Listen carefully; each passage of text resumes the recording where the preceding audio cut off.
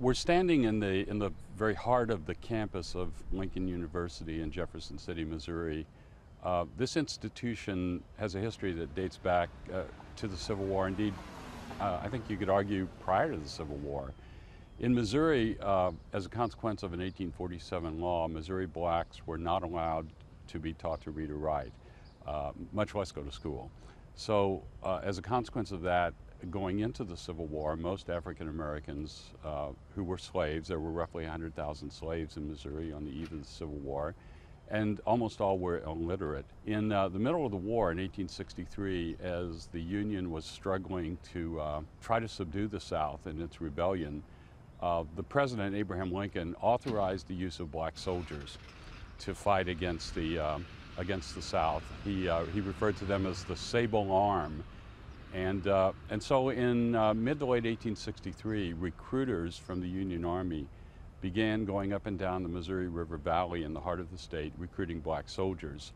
So these black soldiers, of course, fighting in the war, actually many of them served in what was called garrison duty, building trenches, digging ditches, really hard manual labor, primarily in Texas and Louisiana. And the monument behind me is a monument to the soldiers of the 62nd and 65th United States Colored Infantry. In fact, in January of 1866, the war was over. The soldiers of the 62nd were about to be mustered out at Fort McIntosh, Texas, and they began talking around a campfire. How can we pass this legacy of learning on to the freedmen back in Missouri?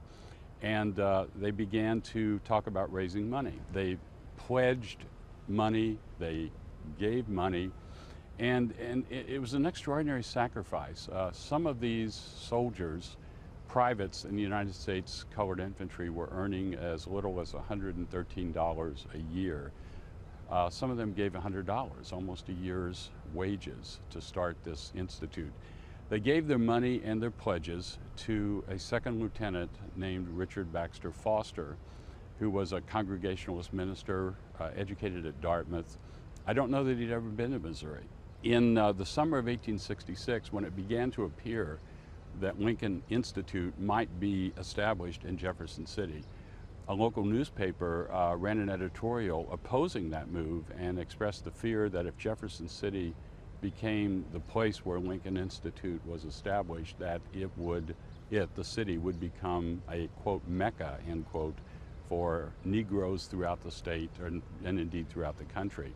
So there was hostility and there was difficulty. And so he ended up opening a school for 2 students in September of 1866 on a site roughly a half mile from here, on one of the highest points in Jefferson City, just south of what was then the heart of the town, on a hill called Hobo Hill. There was a building there, a log building that had once been a school and had been abandoned because it was no longer fit for human occupation. But toward the late 1860s, as it became clear that the 15th Amendment was going to be enacted, the amendment that gave African American men the right to vote, in Missouri, the radical Republicans were fearful that they were losing power. They had come to power and stayed in power by disenfranchising, by taking the right to vote away from Southern sympathizers who wouldn't take a loyalty oath.